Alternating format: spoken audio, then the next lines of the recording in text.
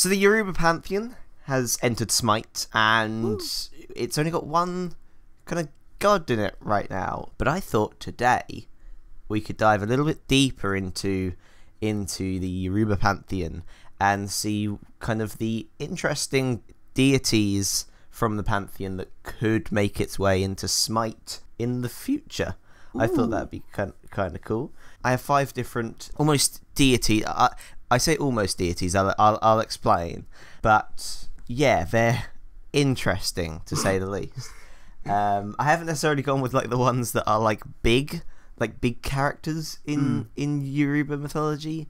I've gone with the ones that sound cool and strange. Fair enough. They're the ones that I want to hear. So to explain what I mean by almost deities, so in Yoruba mythology there are things called Orishas, which is basically what this list consists of. On the Smite wiki, they've done like a good definition of Orishas. An Orisha is an entity that possesses the capability of reflecting some of the manifestations of Olorun, who is Olorun. Orishas are revered for having control over specific elements by nature, thus being better referred to as the divinities. So they're basically deities. It's just a convoluted way of saying deities, I think. So that's the definition of an Orisha. Now that that's out of the way, we could dive into the 5 interesting deities. Orishas? Yeah, so the first... Sorry, Orishas, apologies. Starting out with not necessarily an Orisha, but more of an Orisha metaphysical concept. Bear with me, please. They're also believed that they should be worshipped like an Orisha, so it kind of is the same. But this concept is called Ori, which I personally think is like the inspiration behind Ori and the Blind Forest. I don't know what that is, but sure. Okay, it's a game. It basically is the reflective spark of human consciousness embedded into the human essence, right? Why can none of these just be like God of the Sun? It's been 5 minutes and I've just been sitting here confused the whole time with you explaining about reflections of divine nature and... Stay on track. So how I thought this kind of thing could work.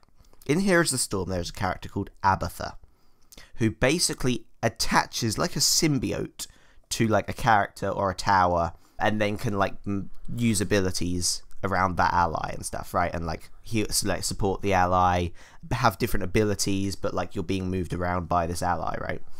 I thought, considering that it's kind of a human essence, like this wispy kind of character that kind of enters your body. Yeah, I think that could kind of work really well, like a very different kind of character that we've ever seen in Smite. I like the idea of it being able to go into enemies and allies as well. So yeah, if you like the idea of going into enemies, stick around. We got another. I can't go anywhere. This was my plan. You are legally obliged to stay here, yeah. Also, Ori and the Blind Forest is quite a big game. So it kind You're of... a big gay. Wow. You know, Smite's been known in the past to, like, include characters, you know, from, like, different sort of medias, right? And I thought Ori could be a cool one. So there you go. The next 4 are actual Orishas. So no metaphysical reflection bollocks, right? They're just deities. They're gods. But we can't say gods because they're Orishas. But they're gods. So, this next one is called Babalu Ai, or in Yoruba is often called Shapona, right? Shapona is an Orisha strongly associated with infectious disease and healing. They're kind of depicted as the kind of god of like smallpox, sort of. Behold, the god of smallpox. They're kind of the maker of the infectious diseases, but also the healer of infectious diseases as well. They're very much a doctor, maybe some sort of guardian character. Or this sounds like a trick. Yes, some guy is creating diseases and then selling the cure for them. It sounds a lot like how Apple run their company. They get rid of the headphone jack, but then make you pay for the headphone jack. Yeah. I think kind of cool. Like, I don't know, something like an ult that heals allies and tick damages enemies. That kind of thing. Like a very almost like a. I could see that as kind of like a guardian. I kind of prefer the infection idea. Like I don't know, there isn't a lot in Smite. I guess Circuit that actually has kind of infection, like the idea of spreading damage between the enemies. Yeah, and I kind of like the idea of him having to like spread illnesses to all the enemies, and then, you know, I don't know, everyone who is affected by your illness takes damage over time or is slowed or whatever, being some of his abilities. So like your job is to keep all the enemies infected so you can control them. That's awesome. Like what about like if, like, I don't know, for every tick of damage on an enemy, like around you is like kind of a heal for your allies. So like every tick of damage that's done, and like the more people it's on, the more the heal is, kind of thing. Yeah, with designers. There's some cool stuff you can do. Yeah, but yeah, that is Babaluai or Chipona. I mean, easier to say Chipona, but whatever. Ow! I can't say. You can't even say Chipona. I can't say anything. I can't talk at all. Just move on, please. Oh, Chipona's the easier one to say. Oh, So the next one is called Eshu or Esu or something like that. It's basically just a trickster messenger god. Stop hiring the trickster god to be your messenger. Get a different person to be your messenger. Don't go with the one that keeps pulling pranks and giving people the wrong messages. Well, that's interesting because Eshu isn't necessarily a messenger of the gods. He's kind of a messenger of everything, sort of, like decisions and stuff like that. Like, Eshu kind of directs traffic along the road of life from his abode at the crossroads of fortune. Right? Yeah, he's a super speedy go-between. He can carry complaints to the gods, questions to the spirit world, and messages to any living thing. But he's also obviously a trickster god as well. So, and he has a sense of humour. And will often throw a spanner in the works to keep life interesting, which could explain why we don't always get what we want. Which is actually a cool explanation for like why things don't go our way, you know? Yeah, I don't want to, like, I don't know, speak out of terms, but there's always the thing of like, if God's all good, why is there evil? And that kind of answers that question. Yeah, Yoruba are good for doing that. Like, the person who made humans was drunk at the time, which is why we're not perfect. That's genuinely something from Yoruba mythology. We have a trickster god in Smite, and we have a messenger god in Smite. Trickster messenger, I can see his abilities being like, and okay, this might be a bit too far, but like sending VGS to the other team from the other team. That's such a good idea. It's a terrible idea, but it's a cool idea. That's such a good idea. Oh my god, that works perfectly. That literally puts like, trickster and messengers together. But like the ability to like peer into their VGS messages and just like send, I don't know, enemy missing right, or like, I don't know, just start spamming you rock. It wouldn't be used for good, and it's probably not a good idea, but I thought it would be cool. But yeah, no, I that's an amazing idea. Holy crap! Why hire us? Why aren't we game designers already? Man, this is so easy. Guy, how can you spend like months on a character? Like, it's just, I know. I just 5 minutes off the top of my head. Better than you can. Like, just get on my level. Eshu would have to be an assassin. Sure. Yeah, I could see him more as an assassin. Yeah, definitely with those kind of traits. Yeah, considering that both Loki and Mercury are assassins, it kind of makes sense. Yeah, I don't know.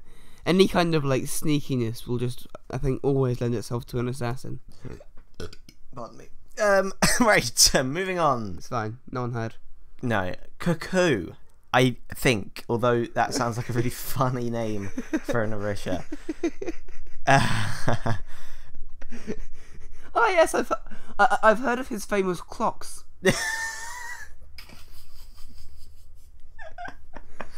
It's spelled Kokou. Cocoa. It must be cuckoo. Cuckoo, yeah. The more I say cuckoo, the more I think it can't be cuckoo. Cuckoo is one of the most highly feared warrior undergods. Hunter. They're linked with, and this is what I was saying earlier, they're linked with possession, like possessing spirits, and like kind of trances, which is really cool as a character. I really like this idea. We've not had a possession god before, I think. When you start, I only just realised that you aren't talking about him taking your things, like taking your possessions. Oh my god. That's what I thought of when you said possession. No, I mean like being possessed, like entering spirits. Yeah, he's also a voodoo god as well. So like either voodoo or Yoruba for this, but like yeah, like in the voodoo kind of ritual, sort of not Yoruba necessarily. It's like followers fall into a deep trance with rapidly beating drums. Ooh, imagine possessing and like basically Spy from TF2. Oh my god, that's amazing. I was thinking of controlling an enemy, but that's I mean all that, like I don't know, maybe you can select a enemy and then just control them from where they're standing, or make yourself into the enemy and like be disguised as an enemy. I think I prefer the first one, like actually taking the body, because that is more possession. Yeah, I don't know, because like for possession to work, it kind of feels like it should be a secret. That's so impossible to balance. I don't know what could be done with that. Well, unless it's not a secret and there's just kind of, you can hit your enemies with your character, right? Or reposition them in a fight, right? So if you see, I don't know, if you see their support coming along or something, and you don't want the support in the fight, you could kind of possess them and lead them away from the fight so that your allies can fight. Maybe. So instead of just like taking control, which would be a bit OP and annoying, yes, but you definitely. can do little things, like you can cancel their abilities, you can cast random abilities, you can nudge them. So your I like the idea of your WASD keys don't move them, it just kind of shoves them in a direction. That's a cool idea. While they're walking in a straight line, you can just shove them into that raw roll or something like that. Yeah. And they actually look possessed, like they're being shoved round. Yeah. And that they have like the eyes from like Incredibles 2. Yeah. Wearing the goggles. Yeah. They just place their goggles on. Yeah. How Jing Chan work? Massive goggles around his chest, like a giant flotation ring, just like. So that is Cuckoo. Also, a brief side note of Cuckoo. Cuckoo is actually a character in Marvel Comics, because kind of Yoruba and this kind of pantheon is the pantheon of Wakanda. Could we get Vast then? It's also Bast is also in it, and Thoth is also in it. That would be cool, because they do like their pop culture tie-ins. Yeah. So if like Black Panther 2, like I don't know, actually showed the Panther God Bast, maybe they could then maybe that would then encourage them to add it into Smite, which would be interesting. The Panther God Bast. They've already got the Panther God Bast in Smite. Bastet. Is that the same Bast? Yes. Holy fuck. I'm rethinking my entire life. Leave me. That's Cuckoo. And for our final look into Yoruba mythology, I kind of threw in a little bit of a, maybe this wouldn't go into Smite, but it's very fucking funny. This is Oko, or Oko. He is a strong hunter deity, as well as a fighter against sorcery. Also, he is depicted with a phallic staff. He wields a penis. He wields a penis. Okay. With his representation of his relationship with fertility. Also, bees are considered the messenger of Oko. Oh yeah, maybe some like taunts to a Muzenko or something. Yeah. But according to one source, Oko kind of mysteriously vanished from the earth, and left behind his staff, which people then started worshipping as like the kind of symbol of fertility, basically. They literally were just like, oh, well, he must have left this for a reason. No, I'm laughing because it's a fucking penis.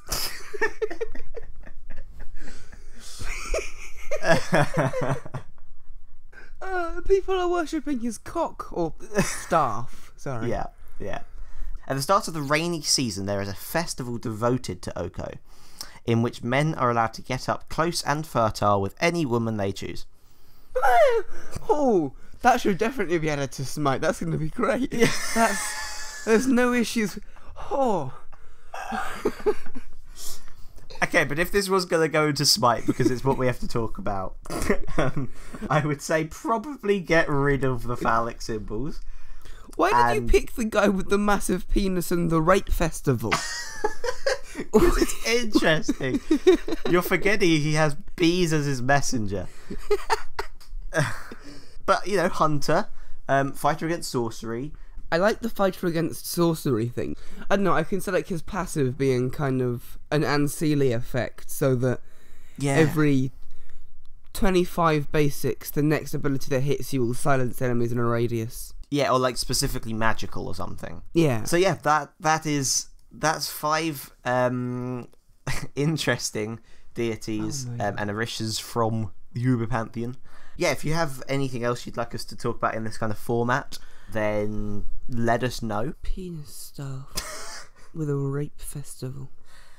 Okay, whilst Adam's processing that, let us know whether you like our kind of renditions of these characters in Smite, or if you have kind of your own ideas about if these characters went into the game.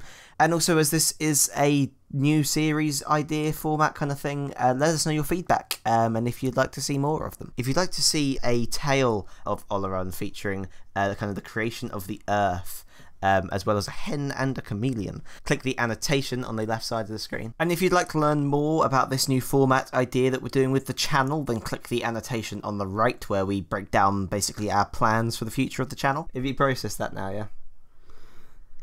No. Maybe you just need to rest now. Okay. Take care, everyone. Bye-bye.